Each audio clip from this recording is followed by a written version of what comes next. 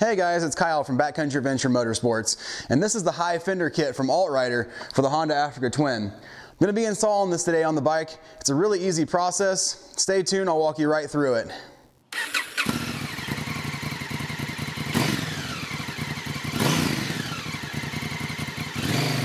So I'm installing this kit for a couple of reasons. Currently I have the fender riser kit on there, and I've got plenty of room and in between the tire and the fender. That's not really an issue. The main reason I'm installing this is because if you see here, there's some markings on the bottom or on the top of the fender. What that's from is when my suspension compresses, when I'm doing heavy off-road riding, it's actually compressing so much that it's hitting the upper crash bar where it ties in the middle. It hasn't done any damage or anything like that, but I don't want to have it cause any damage with that. So I'm putting the high fender kit on for that main reason. And then lastly, it just looks really good.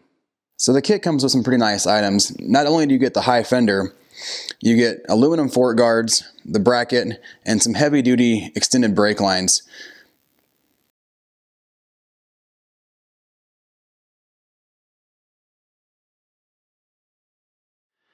So first thing we have to do is remove the front fender. There are these Allen head bolts here. They're 5mm. We're going to remove those. And then there is an 8mm bolt here that removes the brake lines. There's these bolts on both sides. If you have the high fender kit, you'll be removing your bracket as well. But you need to remove that stuff and get the fender off.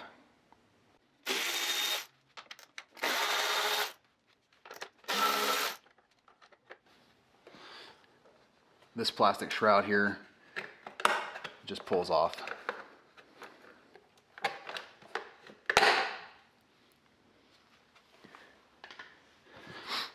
You have your ABS line, comes off right there, and this side is free. Again, we'll remove this 8mm and then the other bolts on the other side, and that fender will come right out.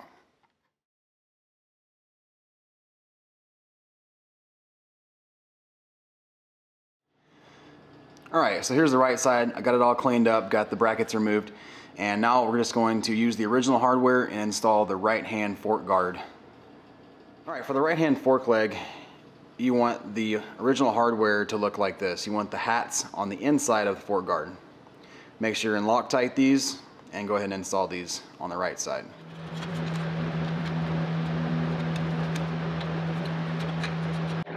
You just want to get these snug.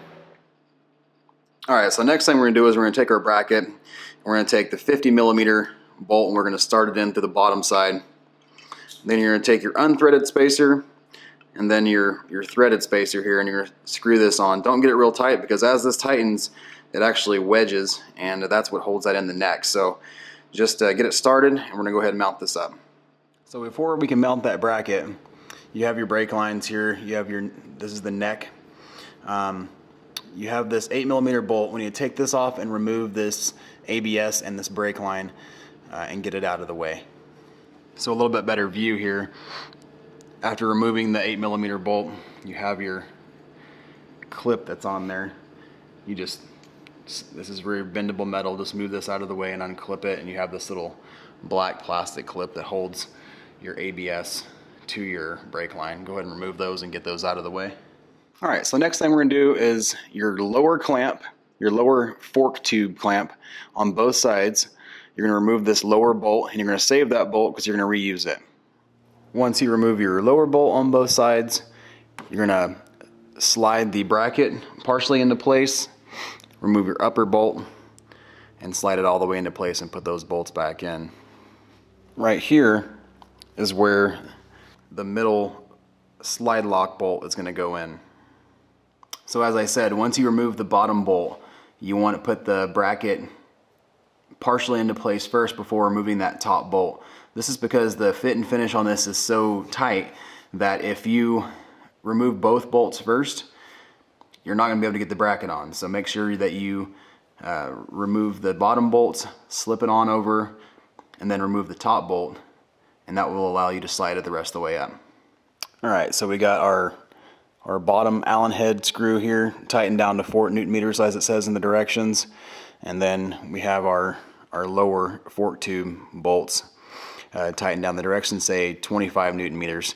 I know people are going to argue what to do as far as the lower torque specs go, because there's some controversy with Honda specs saying that these are too tight and that's what's causing some of the wear in the fork tubes. But just telling you, AltRider says 25 Newton meters, and that's what we tighten them to for now. Okay, so now we're ready to install our right side fork leg, the fork leg guard. And what you want to do is you want to make sure and get your zip ties in this way. These are really stiff and they're kind of hard to get in there, but just make sure that's what they look like so you can tie the brake hoses in there once you get it assembled. And then on your right side, you have a cable tie. Make sure that that cable tie is ran through that way.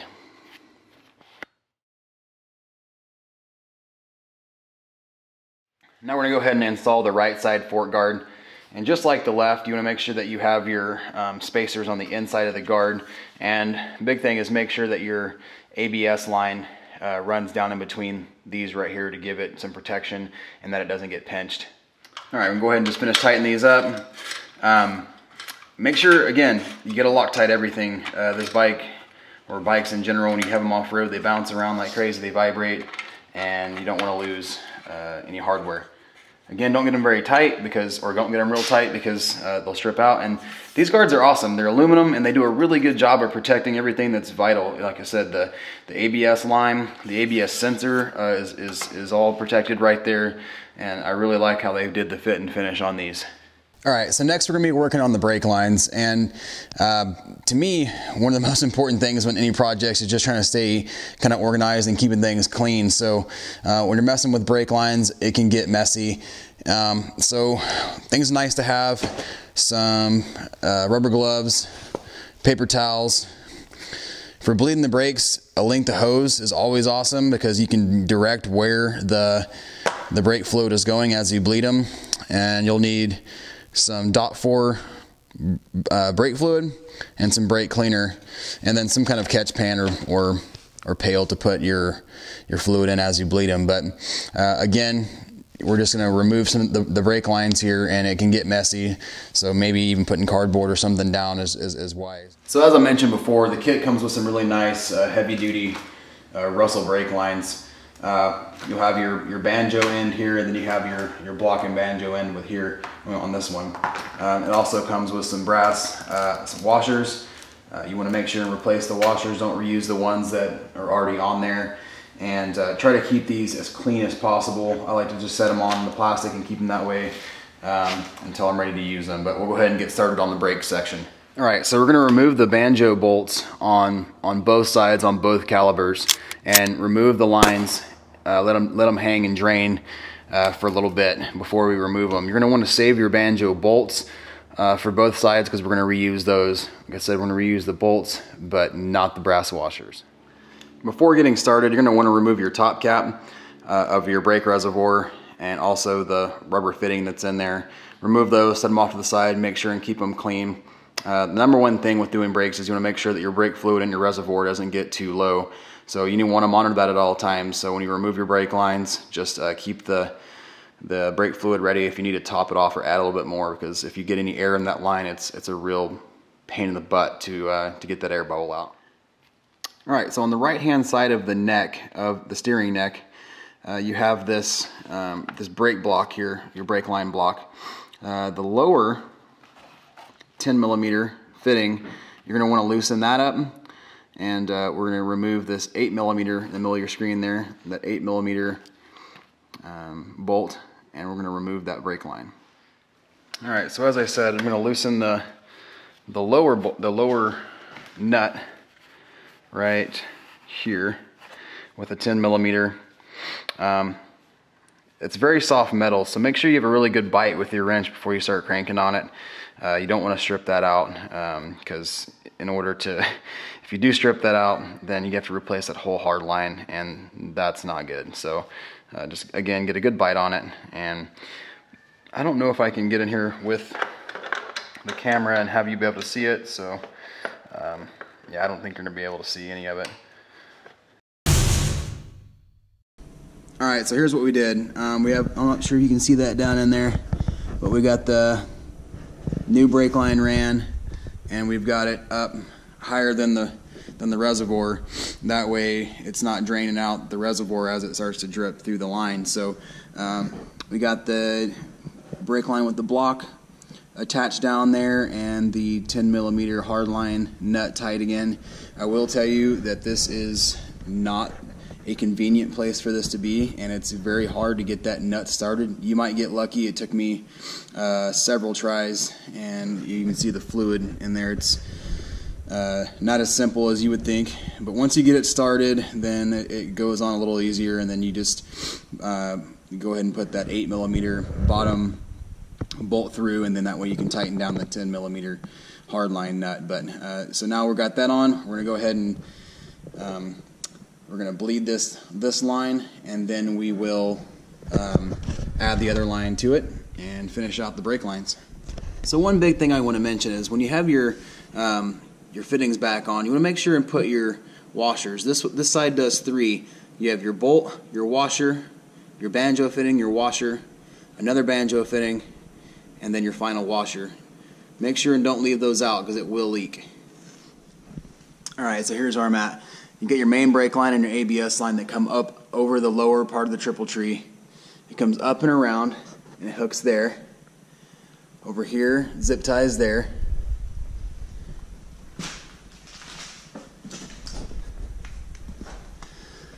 And then it comes down, zip ties here, and is the right side or the top banjo connection. Then you have your other banjo connection that comes up through here around to that zip tie, across the other side to this zip tie, through that zip tie down to here and there.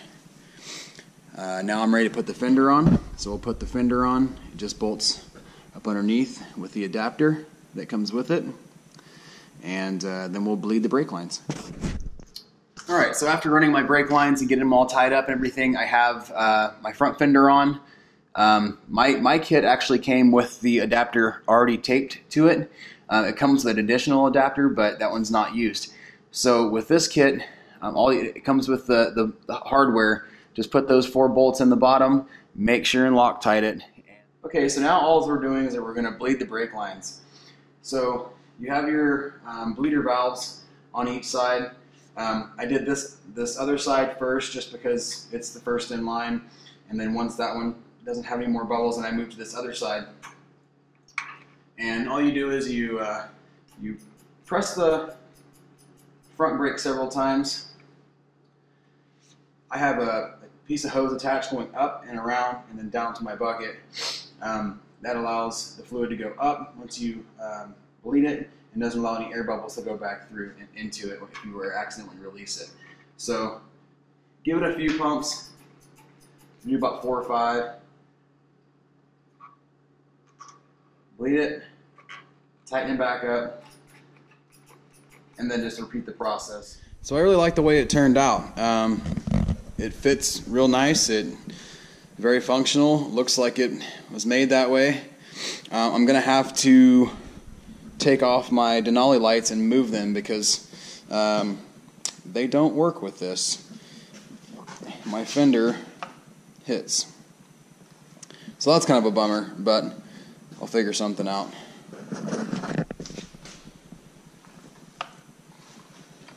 So anyway, other than that, pretty happy with it. Hey guys, thanks for watching this video.